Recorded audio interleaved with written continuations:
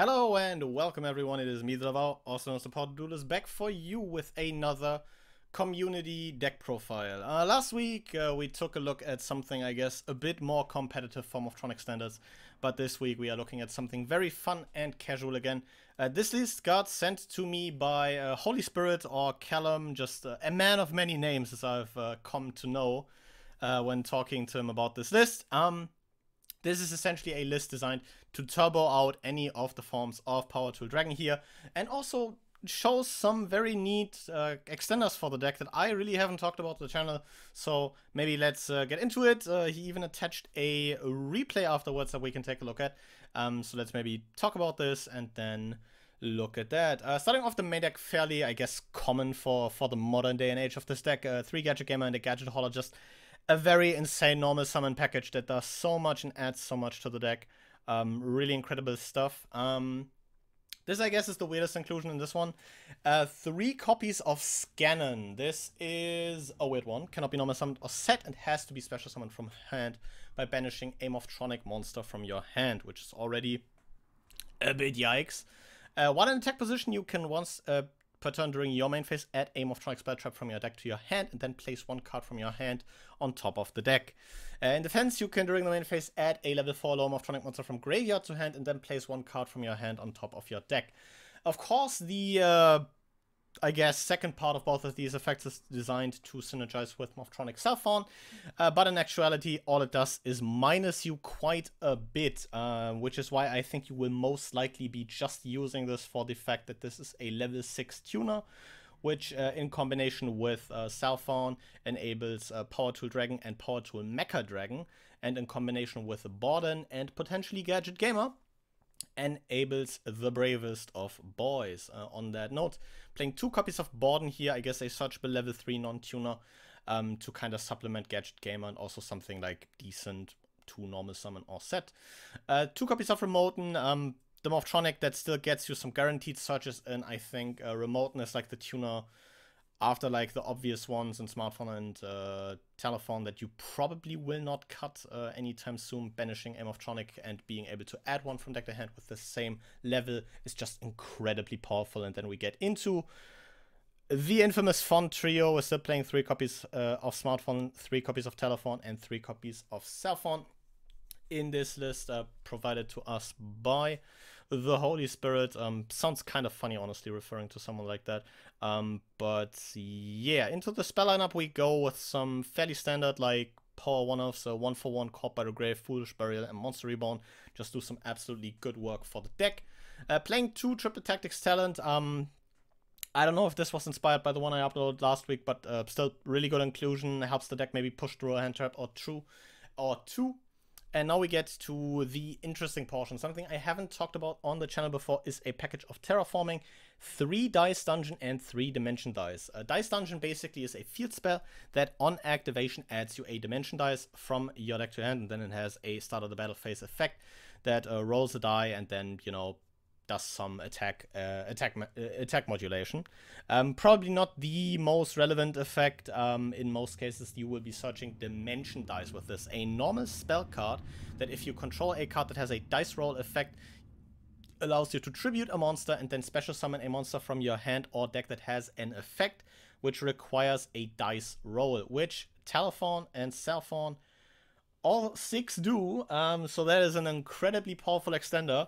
That is also basically searchable off of like Terraforming. If you want to maybe cut this down, I think Terraforming 2 Dice Dungeon should probably also work fine. But the broken thing about Dimension Dice is something that I only noticed when I was like reviewing the replay that Callum sent me with this. This is not once per turn. If you have multiple Dimension Dice in your hand, you can use this multiple times per turn, which gets kind of crazy. Definitely will have to look into testing with this kind of package in the future, but currently I do enjoy my Morphtronic list as I do have it. Rest of the deck, fairly common names, 3 Converter, 3 Reaper Unit, and then our Braver equips, choosing to play United We Stand, Life Extreme, and Wrapped in a Supreme Magic Plate. A very decent combination of equipped spells that throws in the United We Stand for some casual goodness, because it makes Braver absolutely massive. In terms of the extra deck, we're playing each variation of Power Tool Dragon possible. We're playing the new guy in Braver Dragon, we're playing the actual dragon in Livestream Dragon, and we're playing Power Tool Dragon and the manga equivalent in Power Tool Mecha Dragon. All 4 of these are easily able to be summoned, and 3 of these will hit the board in the replay that we will see later on. Rest of the extra deck, fairly standard stuff. We see a Baron de Fleur, a Ravenous Crocker Dragon Archetypus. Just a neat level 9 to make if you want to draw some cards. Borrelord Savage Dragon, another interesting card that isn't out in the TCG yet alongside those dice cards. Excel Synchro Stardust Dragon. This turns a Gadget Gamer rather easily into a kind of 1-card Braver Dragon, as if this is Synchro Summon, is able to revive a level 2 or lower tuner from your graveyard, which is quite powerful because you can, normal the gamer, grab Telephone, and basically be able from there to go Telephone Hauler into OG Power Tool. OG Power Tool grabs your Reaper unit, and from there you only need another Morphtronic in hand to revive Telephone with the Reaper unit to go into Excel Synchro Stardust. Excel Synchro Stardust will revive Telephone again, and then you're able to make your Braver. Guy Armor Dragon Shell was a card I, funnily enough, also experimented with a bit. Has some decent equip synergy and is also able to recycle Synchro Monsters from the graveyard back into your extra deck, which is rather nice. So that is something. Naturia Beast, a very common endboard piece for the stack. Garden Rose Maiden, a very good extender, honestly, in bringing back something like an Excel Synchro Stardust later in the combo. And Earphone is also here as just a very good level 4 to make in case you want to go for that Naturia Beast play. Rounding out the extra deck here are just an Apollosa, a Hulk, and a Linkuriboh.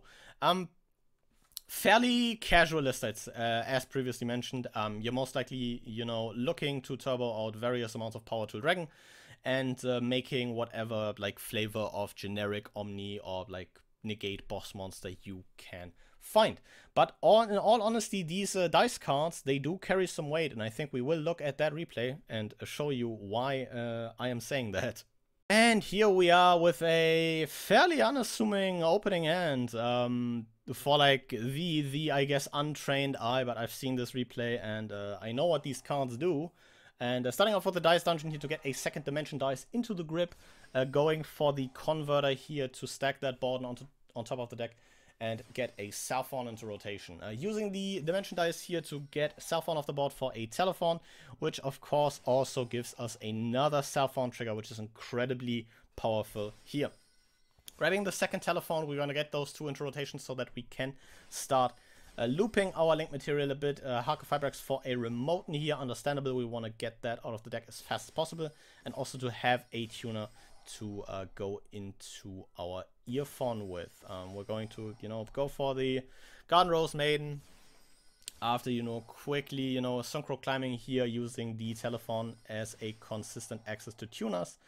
Making Power Tool here, adding the Repair unit, going Telephone for a remote this time, funnily enough, because we can go Excel Synchro Stardust, revive the Telephone again. This is what I mentioned earlier. Incredibly powerful play, to be honest. Deciding to this time actually not, resummon the Telephone off Telephone, because we do have that second dimension dice, as previously mentioned. That card is not once per turn. If you have multiples in your grip, you can use it multiple times, which is just an incredibly powerful extension tool for the deck. Baron hits the board, we make Mecha Dragon, funnily enough, before we commit for our Braver. Equipping the Gaia Arm, drawing a card in the process. Triple Tactics Talent here. A bit late to the party, but better late than never, I guess. Grabbing Scannon here, which will most likely just function as a discard for the Repair unit. Making Savage Dragon here. Summoning back the Smartphone. Still going to, cycle for another card here. And hitting a Morphtronic here is rather lucky, because that still turns Repair unit live, so we can equip that to the Cellphone and summon that back. Make a Linkuriboh come back. And basically fill out every zone possible on the field. This is a rather impressive board. Don't ask for how this stands up against hand traps, because it doesn't. But yeah, we're looking at a 3-material Apollosa, a Baron de Fleur, a Power Tool Braver Dragon that is either a targeted negate or a pop, since we carry that live extreme. Another Omni negate and Borrelord Savage Dragon, a basically walking IO and a Naturia Beast, and if our Apollosa has to be a bit smaller, the opponent will still have to contest a Linkuriboh before running over Apollousa. Very impressive combo. I'll see you guys again with the decks and give you guys some closing thoughts. Overall, as mentioned at the start of this video, we are looking at something more casual here. Overall, looking to, you know, turbo out any variant of Power Tool Dragon is a very cool decision to make when, you know, approaching Morphtronics as Power Tool Dragon is a very cool card. Yeah, I don't know. It's a bit Captain Obvious for me to say that. But overall, a very cool list. Definitely highlighting the incredible extension power that these dice cards offer. And I think if you want to cut this down to 40, maybe dropping a dungeon, and then, you know, just running Terra, double dungeon, and 3-dimension dice can be rather neat. And I don't know. I'm not too sold on Scannon, but I do know that Scannon helps a lot with enabling any form of Power Tool Dragon, as you're easily able to go into Braver with, you know, the Bordens, or, you know, into like Power Tool Dragon or its manga counterpart with your Cellphone. Overall, very cool list, honestly. Though, like, with the inclusion of Excelsior Cross Stardust, I don't know if 3 Scannons are all that necessary. But overall, again, you know, Holy Spirit or Callum, really, you know, huge thank you for sharing this list with me and letting this, you know, and letting me share this on the channel. Really fun and casual list that I think has some potential if you're just, you know, looking to throw down with the boys for a, you know, chill evening of Yu-Gi-Oh! But with all that out of the way, let me know what you think of, you know, kind of the videos lately as in general, and what do you think of this list, because I think this is a very, very cool take on the deck and a very casual one at that. And yeah, with all that out of the way, I'll thank you guys very much for watching. See you guys again next time, but until then, goodbye.